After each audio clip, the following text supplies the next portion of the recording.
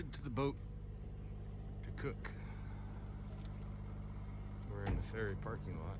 All these cars will go on a ship and take us to the mainland. Now we go down the hill to the ferry. There it is. And all these cars in that parking lot, so I'll get on that ship. We're working on an 18-foot boat right now that Eric put a lot of time in at a restaurant, cooking like crazy, and bought a Yamaha 115. We will advertise for Yamaha. And we're going to put that on the back of the 18-footers and leave a car on the mainland, and we don't have to do this anymore because it takes us about a day to go to a doctor's appointment because we're an hour away from the ferry. You got to be there an hour early, and it's about an hour and a half ride.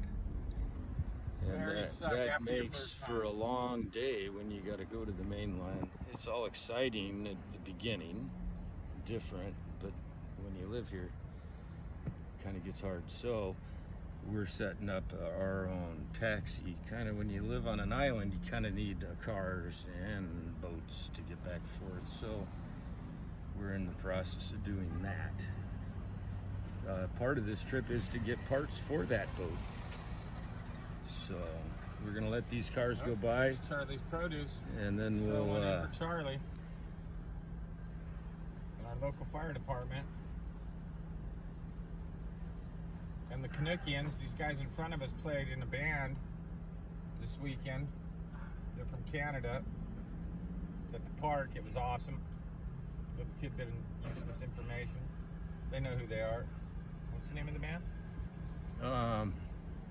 Foghorn? Foghorn. Look them up. Great bluegrass. You can do it.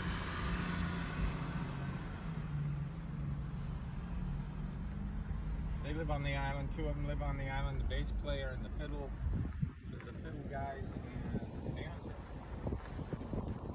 Canada. Canadian. We're on the Yakima.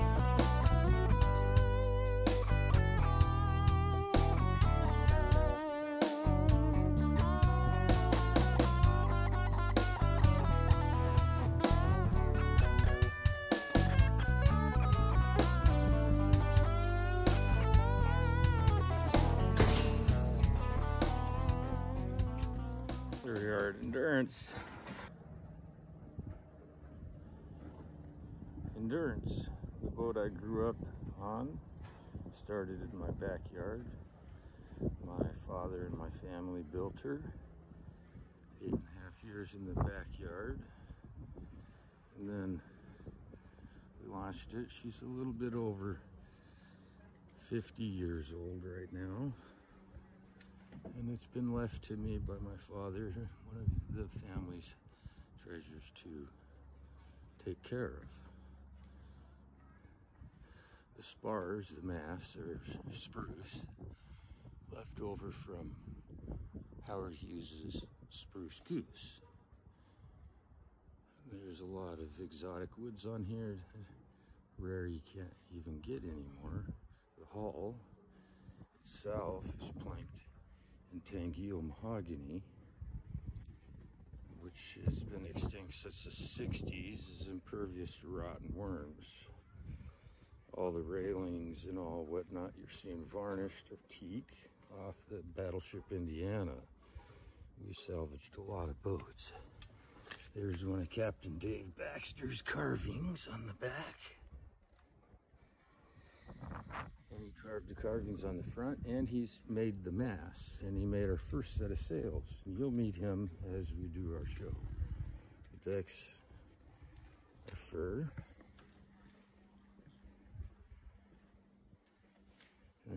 boat we'll be using on our show, and cooking and going around the San Juan Islands and going on the beaches. And this is what we live on.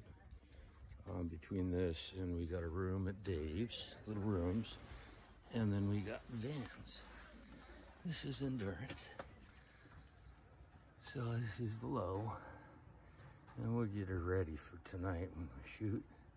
But this is below Endurance. And there's diesel stove. Tonight we'll be using electric at the dock. We won't be using a diesel stove, but we will be showing you how to cook with a diesel stove too. All hand pump, everything. This boat is what they call a ship because it's non-reliant on land. We're able to go around the world. We've been through 4 hurricanes in this boat off the coast of Mexico. So this is Endurance. Welcome to Endurance. Our second episode. Cooking on Endurance. Okay, guys, we are going to cook chimichangas on a 1-burner deal in Endurance. John told you about Endurance. That's our narrator, producer, / we get 100 episodes and we get some followers, then you guys can see his face. Until then, you're just going to hear his voice and have to look at my ugly mug. Okay, so I'm going to start you off with what we're going to need. Okay, you guys are going to need large tortillas, flour, okay, some good cheese, cheddar, whatever you like in your Mexican food.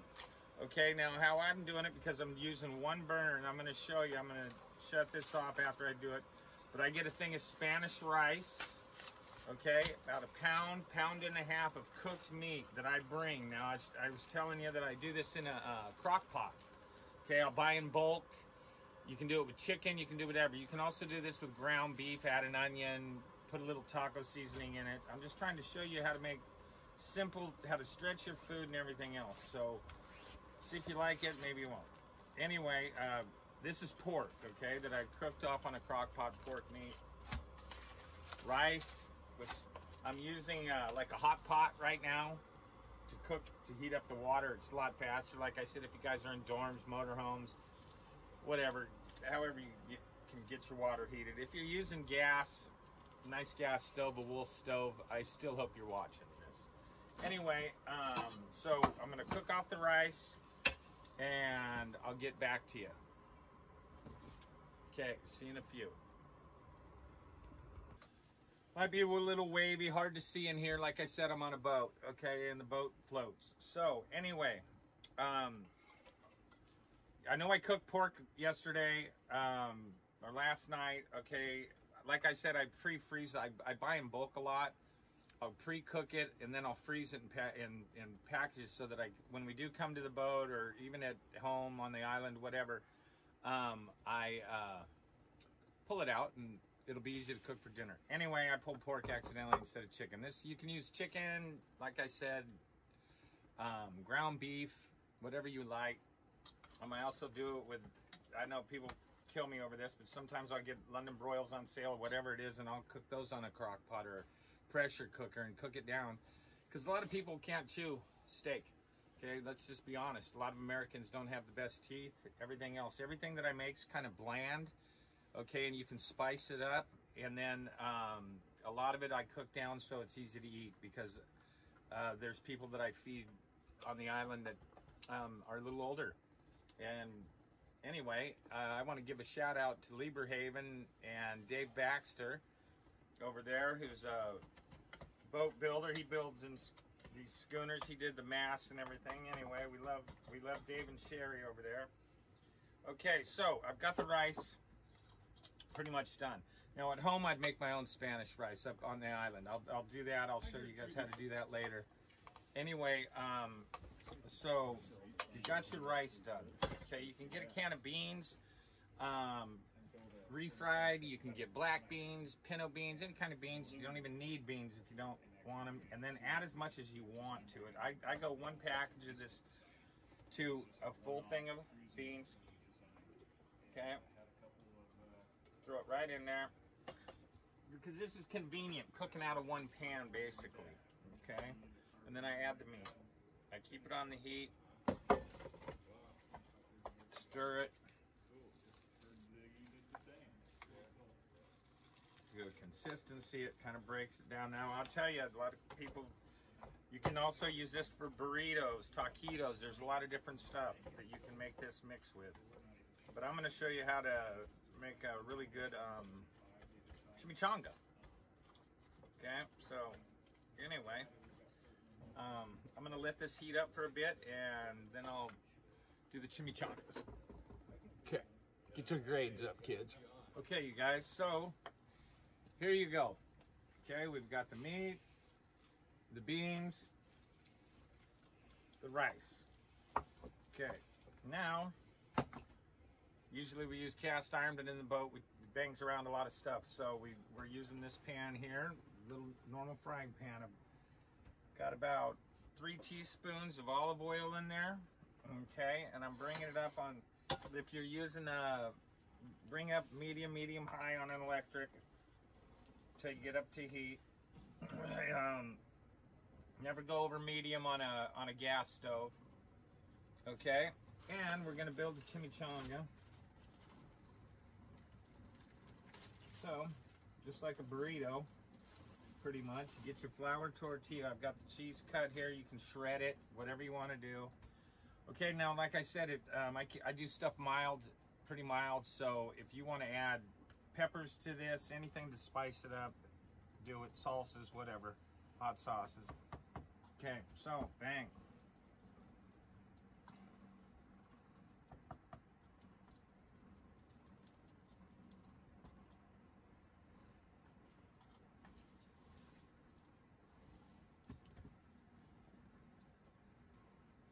For kids, make them a little smaller, whatever. Or just make them and split them. That's about it.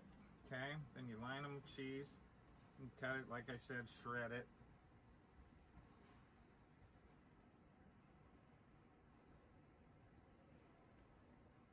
Okay, get that. Okay, now we've got our pan hot. Okay. Fold it over like that, both sides. Fold it in to there. Then roll it. Now get those sides in there good. Roll it like that. Okay. Put it this side down. And you want to hear that little sizzle. Same way here. Sides over. Give it a flop. Make sure you get in there and tuck it good so all this thing's staying there. Okay. And, you know, this is the first time we've shot any kind of cooking show. But once again, we're cooking show without a kitchen, kind of. Except in the winter, of course, we'll be doing a lot of cooking on this thing. And you'll see as the shows go on. Anyway, what we're doing is browning these all the way around. You want to go this side. You don't want to do them fast, just nice and easy. One side, both sides, and then stick them up on their sides with tongs or whatever you got. Okay, and I'll be back when they're cooked. Tongs. Okay, so we're back. Okay, so if you can see, golden brown around. Okay, took your time. There they are. Now, a lot of times, now listen, I'm telling you, you can serve this meal and serve 4 to 6 people, okay, depending how big you make them. You chop up some lettuce, put some tomatoes on them, whatever you want, okay? Now here we've got plates from World War II, taken from the officers. Well, I'm not going to even say what ship or when, okay? I don't want to be taken to federal prison, but anyway, we've got stolen plates. I hope you like them. Just kidding. Or am I? Okay, so here's your chimichanga. Like I said, you can shred up some lettuce and put it on a bed of lettuce. Okay, I throw a little sour cream on there. Ba-boom. Okay. And we've got some fresh chopped tomatoes. Okay, you can put hot sauce, salsas, whatever you want. But anyway, there's your cheap chimichanga. okay, on endurance. We love you. I hope you guys watch more. Kids, like I said, get your grades up. Okay. See you And next out. time. Bye-bye. That's what's called a Charlie Noble. It's a smokestack to the cook stove. Charlie was a cook on an old square rigger, and every time he come into port, in the old days, these were made out of bronze and brass, and he would polish his, and it was the shiniest one around, and it became known as a Charlie Noble because he was so noble to his ship and his crew for the cooking that he did for them.